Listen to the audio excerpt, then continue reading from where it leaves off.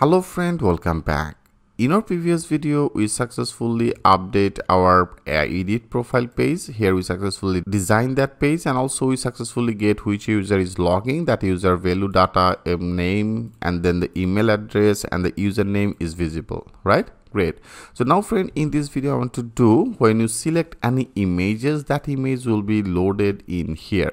Okay, if you want to do this work, you can do it with using that jQuery. So I simply go to that Google.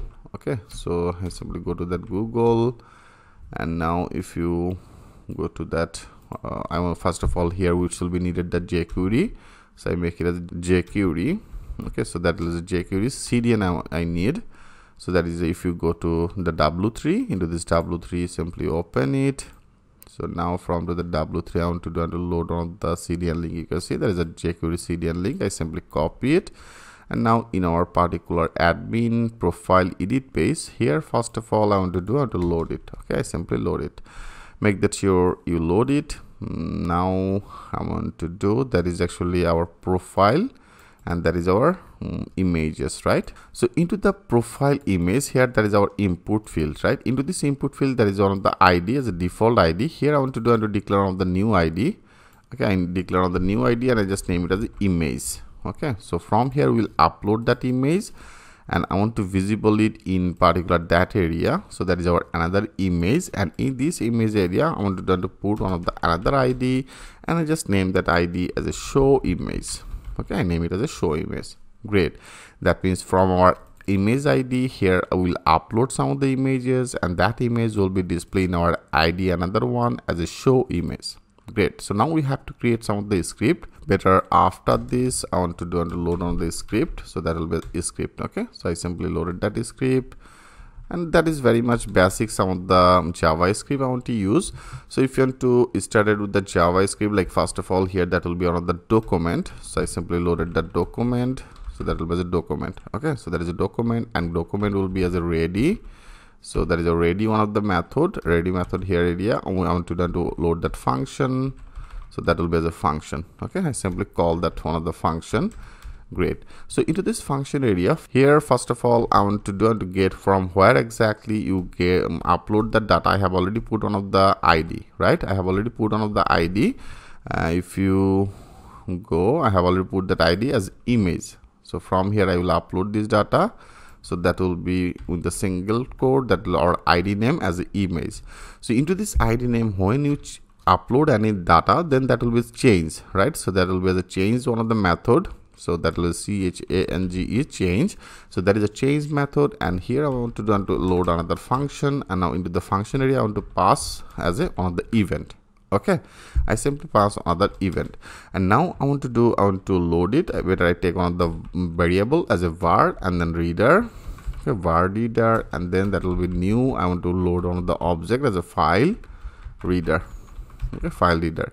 And into this file reader area here, then we have to unload it. So that will be the reader. Okay, reader, and with this reader I want to load our onload method.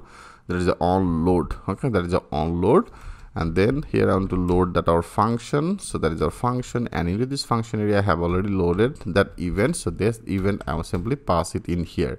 Now our where exactly that will be loaded, I have already put another ID as a show image. I simply copy it, so then that will be here. Okay, I want to simply take that $, and our ID name, that if you want to display that ID, then that will be the hash, and then the show image, and our attribute, which one. So here also we have to add that our attribute will be that is one of the image src, right? That is the image, and that is our src. That is our src attribute. I want to load it. So then that will be the src attribute, and then here I pass that our event. If you want to access that result, so then that will be the target. So target and the result. So then that will be the targeted result, which is totally fine. And now I want to display it. Okay, so here if you want to display, then there will be the reader. There is a reader. So there is a reader, and with this reader, then add also another function as a read as data URL. Okay, so that is a read data URL. Here I want to pass that our event. So that is event targeted file. okay, event targeted files, and I want to get that our first index data. That means that will be the 0 index data. That is JavaScript. If you know it with the JavaScript, I hope you already know it. Rather than it's totally fine. Simply copy that code, then that will be executed. Okay, so now let's check this out. It's perfectly working or not. I want to click as a save all, and also make that sure you load that jQuery. Rather than that will be not work.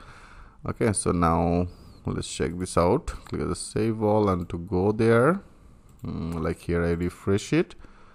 Okay, refresh it. Now choose some of the image. Like I choose this one. It's not working. Maybe they have some of the issues in here. Document. Okay, document. Then the ready function. This file reader. Onload function. Right, onload function show image attribute. You can see attribute spelling is mistake. That will be the attribute, ATTR, and src targeted result. Then the reader, and then add read as default reader, and the read as data URL targeted. I have already passed that files, and then that is the 0 index data visible. Now let's check this out. Maybe that is actually the issue, attribute. Now click save all. Now I want to refresh it again, and I'll choose another image. I choose this one. You can see it's now successfully updated. So that is actually the simple mistake as an attribute.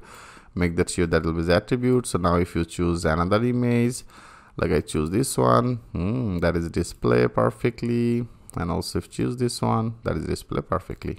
Great. So friend, I didn't create any table, right? So right now we don't need this. I didn't create any field for our profile images in our user table. So better in our next video I will create another table for the images. Okay, from here I want to upload some of the images. How can upload it step by step? Everything will be very much clear to you. So thanks for watching. I'll see you in the next video.